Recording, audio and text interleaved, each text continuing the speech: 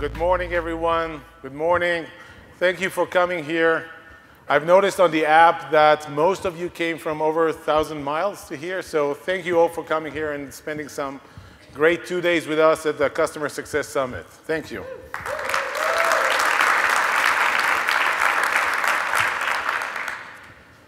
This is the 5th annual Customer Success Summit. Adrian stole all my lines, but you know, I can see people standing at the back. This event was completely sold out a week before, and this is amazing that we are all now on Team Customer Success. Many companies have already bought into the idea of customer success. Large enterprises have implemented customer success teams. You guys are here. This conference was not free. Most of you paid top dollars to come here because customer success is meaningful for your businesses. And I'm very proud because only 5 years ago, when we first kicked off customer success, we had to explain what the word are we talking about. And now everyone is on Team Customer Success. So congratulations you all for being part of Team Customer Success. It deserves a big round of applause.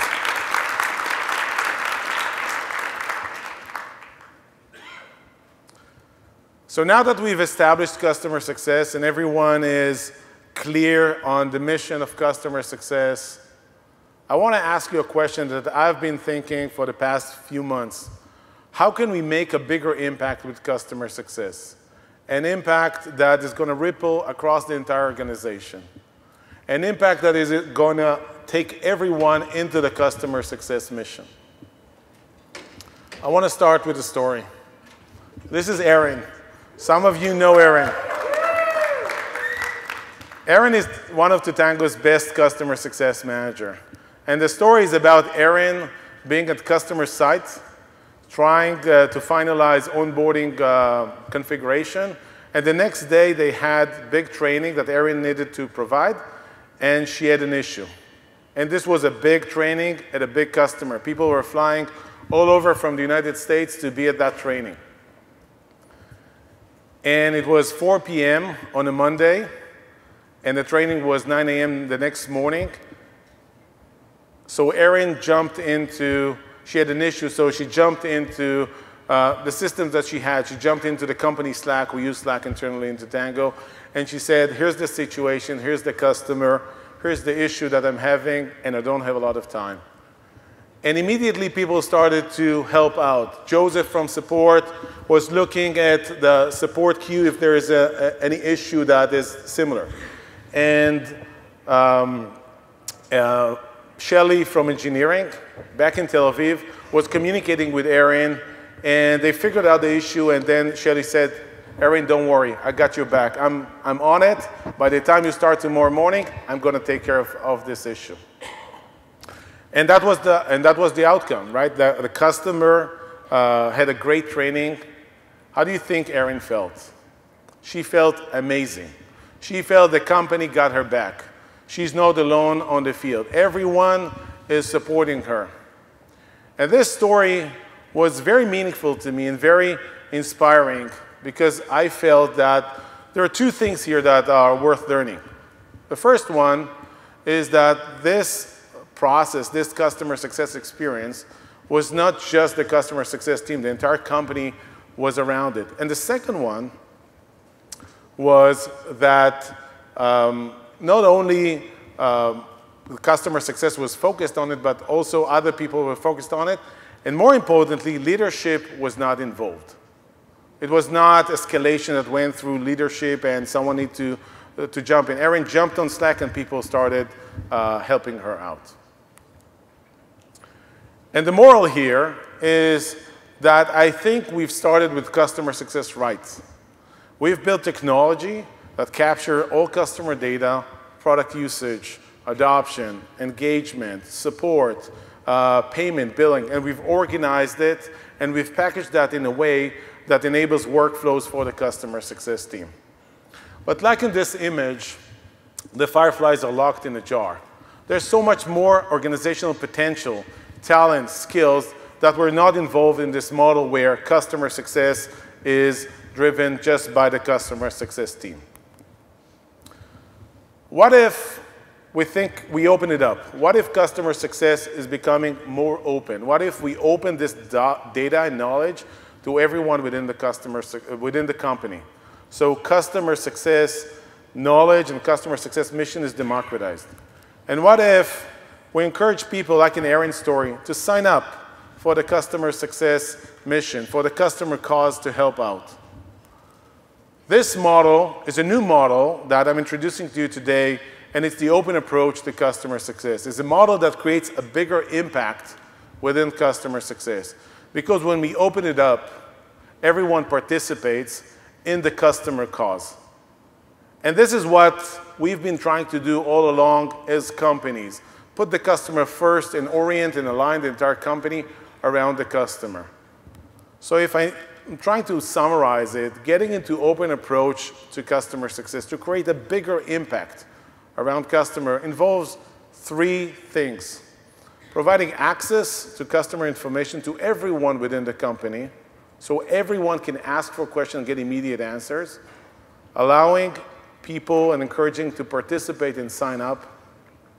And maybe the most important thing, creating an impact. The point here is that sometimes we think about customers as assets, right? Who have heard customer is an asset? Raise your hand. Customer is asset, conversation. We can see quite a few talking about customers or assets. But if we add something else and we call it customer as a cause, and the company can align around this cause, we can create a bigger impact around customer success. And one more thing, you all know what this is, right? This is Alexa, right? And Alexa is an amazing technology that enables us to go very easily and ask questions and get immediate answers and ask to control, assets of our house. And the beauty about this technology, the reason why I like it so much, you just talk to it and it understands what you're looking for. It doesn't create any new application that you need to log into. So in a very similar fashion, I want to introduce to you today Zoe. And Zoe is a new product. It is the embodiment of the open approach to customer success. Zoe was designed in a modern, agile customer success platform, but it's a customer success platform designed to involve the entire company in customer success, not just the customer success team. And I don't know if you know that, but when we chose the name, we looked up the most popular names in California. Number 1 was Alexa, number 2, Zoe. So we went with Zoe.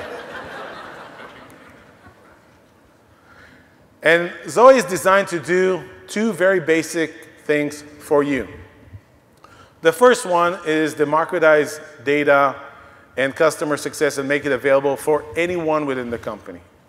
Literally, anyone within the company can inquire and get access to customer information. And secondly, Zoe was designed to a new model of workflow where instead of tasking people with what they need to do, publishing on a public board what are the customer causes that need support, and people can sign up to participate and impact the customer success. I know it may sound a little bit futuristic, but let me tell you what I mean by that. So when I say democratize data, up until now this information was available just to customer success. Now it is available for everyone. So if I'm in sales and I need to close a deal, how many of you from customer success got calls from sales saying, I need a reference, I need a reference? Yeah, I can see the hands, right? Everyone, right? Now sales can be self-sufficient. Zoe, please give me 3 customer references, and Zoe immediately responds with an answer. How many of you have been approached by marketing folks that were tasked with case studies? Zoe, give me some information about customers that are in good standing because we want to write some case studies. Product, we want to know which customers are using which products and at which capacity. Beta recruitment, executive knowledge. Everyone have access and can be self-sufficient and independent in their ability to access customer information. Isn't this amazing? Isn't this amazing? I want to tell you another story. It's a story about an email that I got a few months back from a CEO of a client. And long story short, in this email, he is very upset that they lost one of their biggest accounts, and he was completely blindsided by that. And he simply forwarded me the email email thread he had with his team. And when I read through it, it was clear that the customer success team was very much focused on this account. They didn't sleep. They just worked on this account. And the CEO was not aware of that. And the customer success team could not involve anyone else. It was clear from the communication there's more people that should have been involved in solving the customer issues. There were product-related issues, there were reliability-related issues, there were roadmap and lack of clarity. There are many points, but the customer success team basically operated in a silo. And what we're trying to do with open approach to customer success is simply to align everyone within your company around your customers to create a bigger impact. Democratizing information and aligning people around the customer cause will create the model where leadership is aware of what's going on with customer success. Cross-functional teams are impacting the same cause. And my point is one of the reasons why it's so difficult to do today is because the systems that we're using are capturing information that is not available for everyone. So everyone is looking at the information from their own set of perspective, and they're not collaborating or rallying around the customer cause. We have started to design and develop Zoe many months ago. And we've built this on the data technology that we've built for the customer success platform. We call it DNA-CX. DNA-CX is the technology that captures all information around the customer: usage, adoption, tickets, support, CRM. All the customer information in real time is captured into a centralized location and powered initially the customer success platform. Now it powers Zoe. It's the same technology. But we use it internally every day. I love Zoe. I experience Zoe every day. I think it's an amazing experience that you haven't seen before. Just the other day, in the context of this conference, Christine asked me to invite several CEOs of our clients to tomorrow's CEO session. We wanted CEOs that are doing a great job in customer success to share their journey with you as part of this conference. So I wanted to reach out to Eric, CEO of Zoom. Zoom is a great product. As a customer, we had great experience with them. And I felt that Eric, the CEO of Zoom, would have a lot to say about how they're running their customer success organization. But before I could reach out to Eric, I need to know that the relationship between our companies are in good standing.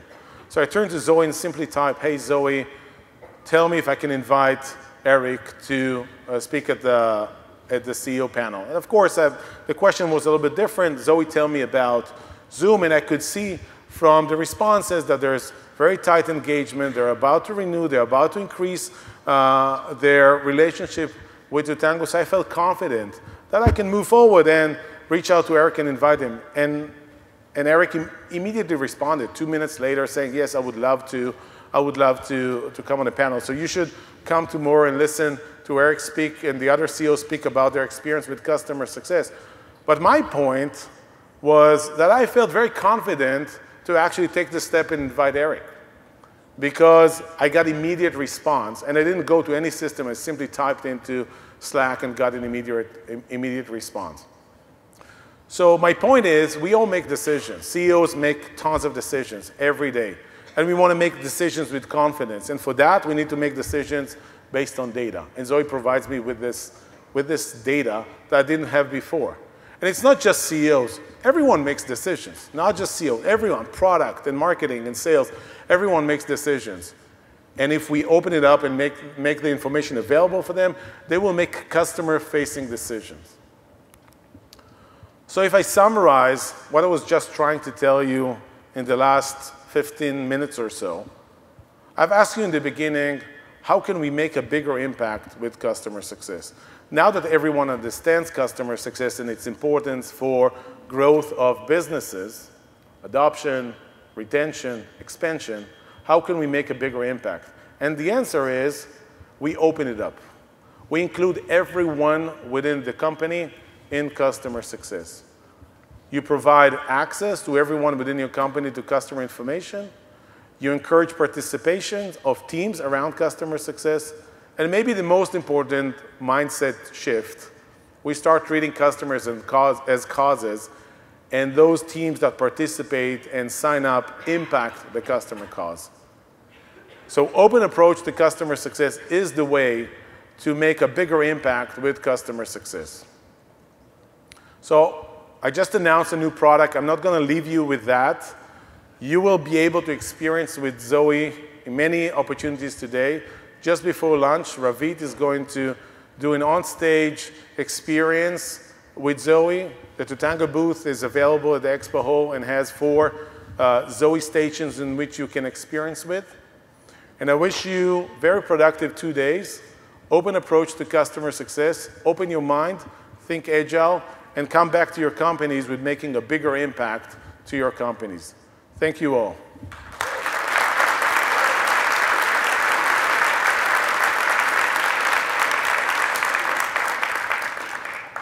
I've mentioned that the workforce is changing, and the next 2 speakers are going to share their experience with that. Claire Burge is going to talk about how the future of work is chaos. So please welcome Claire.